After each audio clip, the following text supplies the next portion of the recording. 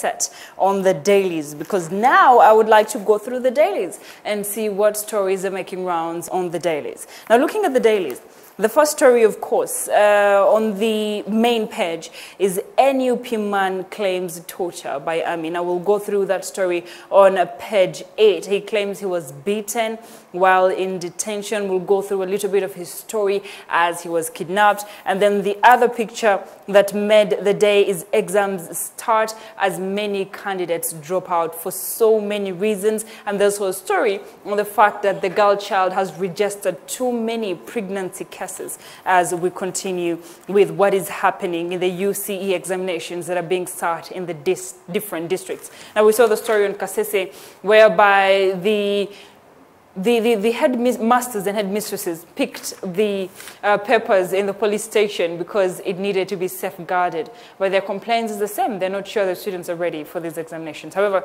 the students are showing readiness, and the girl child is excited about going back to school. They say child marriage was going to be their only solace if they had not gone back to school. So they thank the Ministry of Education for starting school as early and as quick as this.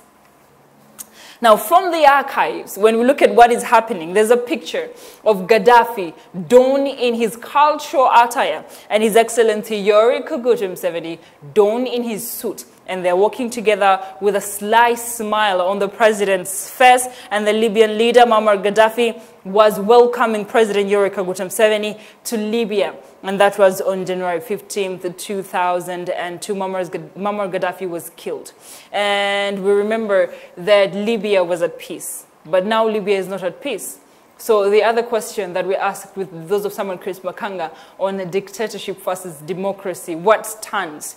And where is it that democracy is better than dictatorship? And where is it that dictatorship is better than democracy? And then we also see that a government of Uganda blocks jobs for Ugandans. We see that the government has stopped the US Embassy in Kampala from giving jobs to its Ugandan employees until Uganda approves the vaccine. We know that when you work for the US Embassy, as they're vaccinating their workers, they also vaccinate Ugandan workers working in the US Embassy. But the government has said, stop, mulindeko, wait a minute until we're ready for this. And then today in history, we see Obote promotes Oyit Ojok Lutwa. And that happened on March 2nd, 1983. Know your history, know your country. And that is the first thing that you need to understand as you fight for your rights, as you fight for the rights of your country. As you say, I want peace, I want change, I want democracy. Do you know the history of your country? Also, on the same day, that is around 1980s, the first horses arrive in Uganda, and we know till now we have horses nearby. In the resort, you can go and ride a horse for just what, 20,000 Ugandan shillings. So go get the experience, and don't be like the person who was there before 1980 and didn't know how to ride a horse. It's a scary experience. I have been there. It's a very scary experience, but hey, you need to learn how to try things, no matter how scary they are. And then the other news that is here is old traffic fines to move to new traffic permits. Now, for those who thought that since First Technologies again, and we have the new group that is dealing with the driving permits and they have come in, that means that all my old cases, all the fines that I had to pay are going to go. I am sorry to tell you that it is not going to happen like that, gentlemen. The cases that you had in the old permits are going to be taken to the new permits. And here's the other news. Now, the aggravated crimes that you perform while driving, knocking people and running away, I don't know how they're going to do it, but it's going to be registered on your new permits. And that only means that they will take your permit for 5 years. Now, say you knock someone. You are driving at a high speed, you knock someone, you run away, you don't take responsibility. When they find that out, they will pull out your driving permit and hold it for 5 whole years and give it back to you after 5 years. That means you won't be driving for 5 years at the end of the day. So that is the conversation that is going on. And they're saying that do not think whatsoever that your driver's license, the new driver's license, will be unique and new and different from the crimes you committed on the old one. Now, if you want more details, please find yourself a copy, and you ought to read it because you need to understand what is going to happen in the new driving permit. Now, we also see that police has arrested 8 suspects over killing an SFC soldier, and that happened in Nakaseke district and also the Greater Luwero, where there are people who are arrested. 8 of them have been arrested, including a woman for killing a police officer and 10 other people. And then they took the gun and kept going on and rampantly killing people. Those were arrested and more are being looked for. Pregnant woman knocked dead on her way to give birth, a very sad one, and that happened in Bale. A 27-year-old pregnant woman died on spot on a road accident on her way to Mbale Regional Referral Hospital. Now, moving forward with what else is trending in the news, exams start, but several candidates miss out. I remember telling you that particular update as soon as I opened the papers. Now, exams have started, but several candidates have missed out. Why is the question you're asking? Now, it's because that parents have failed to pay the examination fees, and they've also failed to pay the tuition. Now, that is the situation that the country is facing at this time. Students have failed to sit for their exams, and according to reports here, out of the 687 registered candidates, 345 will do their first practical exams. UNEB gave the materials in time, according to the students in the different districts and the headmasters, and they say that hundreds of students across the country have started their education. However, some of these schools that are trying to adjust to the new SOPs and the new COVID-19 guidelines, and one of them is that they need to report the cases by 3 p.m. on a daily on 6767. However, most parents have failed to pay the fee, and a lot of students have failed to attend school. Now, we also know that the ministry has blocked 23 billion Ugandan shillings for home study materials. Here was the plan for the Ministry of Education. The plan was that when these students, semi-candidates, go back to school, teachers should make sure that they do not overload students with books. They do not over-put up the curriculum. They do not overteach. And they say the reason why that will happen is because on the platform of Ministry of Education, there will be lessons for the students who will go back home and, of course, keep reading. And also, there will be, online platforms with questions, assessments, and lessons for the students to take while they're not in school. So they ask for these particular teachers not to overload the students with school materials or educational books. Now, moving forward, we also see that there's a good story of a mother of 4 sits S4 examinations. That's a very good one. And then girls fall to a pandemic. And the pandemic they're talking about is pregnancies as schools reopen. A lot of them are here, and they've failed to go back to school, and they've failed to study, and it's because they got pregnant. Excuse me.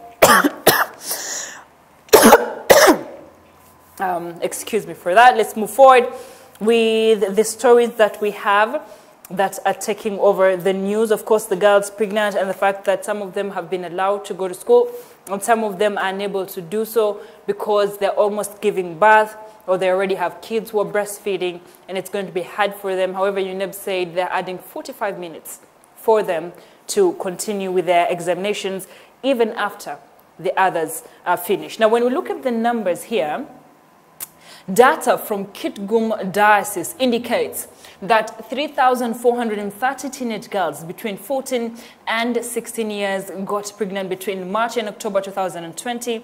And of these, 780 are from Kitgum district, 1,000 from Lamore district, and 730 from Agago, 920 from Pader. We also see that there were other numbers in Kabale, where the senior probation and social welfare officer talked about 1,014 teenage girls who got pregnant, and they were recorded at different health centers in the district between January and September. And the child mothers, unfortunately, are aged between 15 and 19 years old. Now, this looks like a vice that we parents are going to have to fight by ourselves. Nobody will help us fight this war of teenage pregnancy, unfortunately. And there are very many indications of the different districts that have registered very many numbers of pregnant girls during this season of the lockdown, because there were early marriages, teenage marriages, there was rape, and since they were at home with their uncles and relatives, some of them took advantage of the fact that these girls stayed home. Now, moving forward, we have the story of the NUP man who claims that he was being tortured in the military cells. His name is Cyrus Sambwa Kasato. Now, Cyrus Sambwa Kasato says on February 8, at around midday, he was in a meeting at Womwea School in Chebando, and the parish chief had convened the meeting for all the parish chairpersons to listen to the guidance from the non-governmental organization on how to handle marriage and family-related affairs. And he says there is when they abducted him, and he says when he was abducted, he was tortured, he was beaten, and he did not have what to eat when he was in abduction. Now, all the stories are coming out, and the police has said that they have given the list of people missing to the Internal Affairs Minister, Jeje Odong, and they says now when he says that he doesn't have that information, then he won't be telling the truth to the public, and they promise that the list will be out soon. Robert Kyagulanyi released his own list of over 234 people who are still missing. Now, Electoral Commission admits error in poll results declaration forms. The Electoral Commission yesterday admitted that there was an error in the presidential declaration forms it posted to debunk fake results on social media. Now, the results for Anyang polling station in Nebi district indicated that presidential candidate Patrick Oboy Amuriat got 6 votes. Joseph Kabuleta, Willie Mayambala and Norbert Mao each got no vote, and Nancy Kalembe and John Katumba each had 1, while Robert Kyagulanyi had 8. Now, the report also says that Mugisha Greg Muntu and Mr. Fred Mesigwa each scored 4 votes, and Tumukunde Henry had 2, while Yureka Okutam had 198. Now, the form indicates that the total number of valid votes cast for candidates were 300, yet when the votes were tallied, they added up to 224. On its Twitter handle, Uganda Electoral Commission said they asked the public to disregard the information referring to its doctored results, and they said and admitted that this particular, the declaration form was errored. I've never had Electoral Commission come up to accept anything in any way, and I'm glad that they can now, one time or the other, come up to say, well, I'm guilty for the crimes I committed. That way, maybe the country can have reconciliation and we can move forward. Now, moving forward, there's a very interesting story that I was also looking at, and I saw it, and that is the ex-French president, Sarkozy, jailed over graft. And the charges carried is a maximum of 10 years and a fine of 1 million euros. Now, the case is that he was charged against bribing someone. He was charged against bribing them for giving him security information and saying that he would give them money. Now, the charge is that Sarkozy will not be going to jail. However, he will be held under house arrest. Learn what is happening in the news.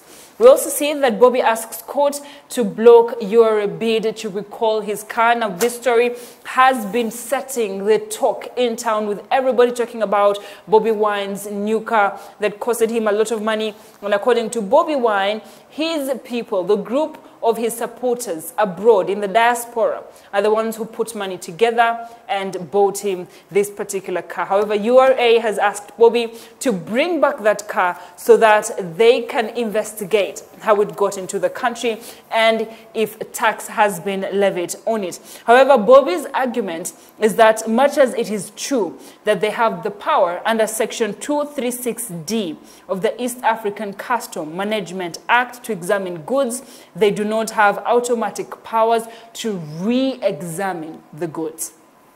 Now, Bobi Wine says the car was in your custody and it was examined and assessed and taxed. The tax was fully paid and the goods was released to the taxpayer. So how come you're telling me to bring back the car? I am not bringing it back. And he's asking court to help him with that. Now, court also sets Thursday to dispose of Chagulanyi petition. Court has finally set the date to dispose of this particular petition, and Mayambala will be taking it over. Now, take notice that the hearing of this application has been fixed for March 4th, 2021 at 9:30 a.m. Now, STV will be bringing you this information every other time that it is updated. Now, moving forward to what is happening, Busia NUP supporters flee for fear of arrest. A number of them are saying that they're still facing arrest and they're still facing abduction, and most of them are scared for their lives. One of the reasons that Robert Chagulanyi put forward for pulling out the petition is that his supporters or his witnesses were being tackled, they were being arrested, they were being intimidated by the government, and that's one of the reasons for pulling out the petition. And then we see that Bunambute teachers protest over non-payment of salaries, and they said if the salaries are not paid, they're going to stop teaching and they will not go to school. Now, the topic of money when it comes to education opening up, the topic of money when it comes to teachers being in class, the topic of money when it comes to sitting students 1.2 to 2 meters away from each other, the topic of money when it comes to masks is a very complex one. And the government and the Ministry of Education need to sit and think and rethink over it to look for a plan to deal with this issue, or else there's going to be problems. We see that on page 13, Bugiri women benefit from a 2.6 billion fish farming project, women empowerment, speaking of that. And we also see that on the picture of the day, Stella Nyanzi keeps hurling insults at NUP on her Facebook account. And Facebook NUP supporters have told Stella Nyanzi, you need to stop insulting on NUP or we will come for you. And we know how NUP supporters are passionate about their party. But Stella Nyanzi said, oh, why? There are gay people in NUP and I know them one by one. And NUP is being funded by gay or the LGBT community. And, you know, NUP has denied these allegations time and time and time again. But, you know, investigation needs to be done. Now, moving forward with what is happening, you have a pullout of Prosper, where the first story is NSSF law. What is in store for savers? We know that NSSF is important, and they gave us permission to have mid-term allowances to our money, and that means that you can have your money at the age of 45, 46, and that is a very good call given that the COVID-19 situation hit a number of us. And we also have, of course, for those who love doing puzzles like me, you have that section where you can take your time and sit there. And moving forward, we see the Trump hints at third run for president. Now, 46% vote. Last week, one U.S. poll suggested that 46% of surveyed Trump voters would vote for him if he came back and if he left the Republicans and started his own party. Trump seems to be more popular than we hoped that he would be, but he's still popular. And his supporters are really supportive of him in any move that he makes. Anyways, that's the U.S. politics. Now, coming back to sports, Onyango's ankle problem worries Sundowns and Cranes as we're going into the matches. Now, Group B, according to the results, the Beloaders had won over 5 with the Sundowns, and Group C, Wydad Casa had 4-0 with Kaizer Chiefs. However, Onyango's ankle problem is also worrying me. How are we supposed to have our goalkeeper having ankle problems? And agenda to Yamba, you know. So let's pray for him and hope that he gets better. And finally, netball chief Anek must leave in June. All those stories and more in your dailies. Now that is Daily 1. Let's go to Daily 2. Now, in our dailies, number 2, police crush deadly gang and recover guns. Of course, we spoke about that story in the same daily that I was reading, and 10 people were murdered. One of them was an SFC soldier, and there were 40 robberies that happened. We know in Entebbe, a woman who was attacked and killed.